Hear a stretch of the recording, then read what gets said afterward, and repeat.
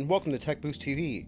I'm Jaime, and today I'm going to show you how to install memory into the single processor HP Z440 Workstation. Before beginning, we recommend checking with the manufacturer and ensuring the latest firmware is installed.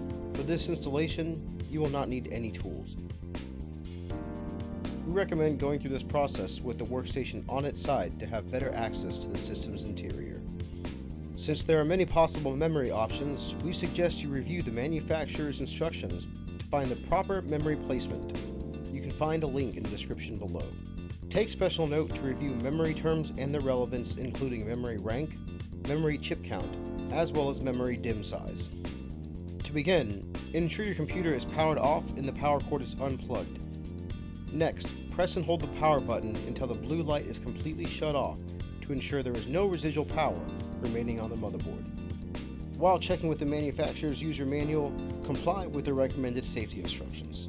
To open the system, lift the latch found on the side, then remove the panel to reveal the interior. Set the panel away from the system. You will also need to remove the internal cover by pushing in the two green tabs and pulling the cover out, like so. You can now see the memory banks on the motherboard.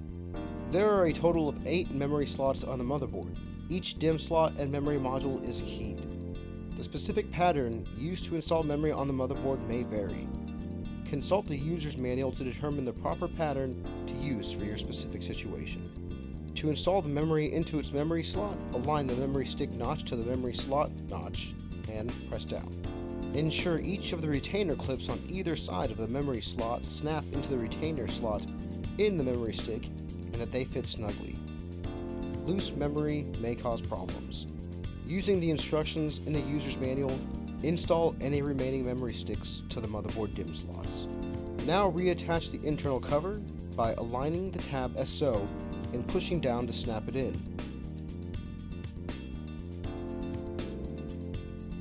Lastly, reattach the outer panel.